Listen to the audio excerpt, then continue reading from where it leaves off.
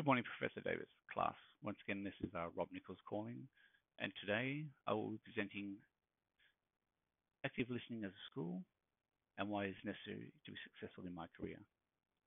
I work as a patient care coordinator and slash EMT, and active listening is one of the major skills that needed to be considered when dealing with patients.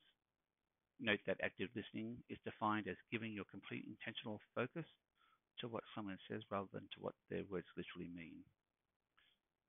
As an EMT, utilizing active listening skills will ensure that when patient interview is conducted, all the relevant and important information is received from the patient, as well as allowing the rapport to build between yourself and the patient.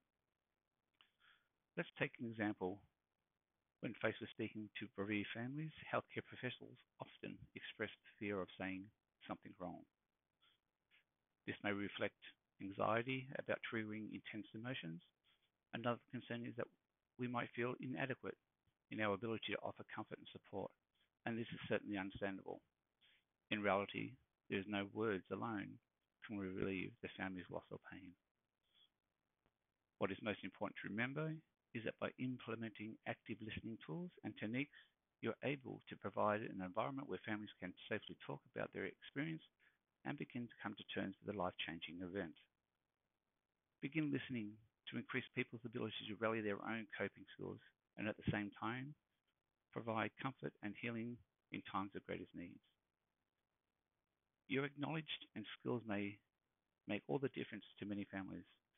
With that in mind, becoming an effective communicator is a dynamic process in a lifetime pursuit. There is much, much more to active listening and to many other skills that will help you provide excellent care to potential families and communicate effectively with their team members. In concluding my remarks, active listening builds strong relationships, and while it may not come naturally to many of us, it is an invaluable communication skill.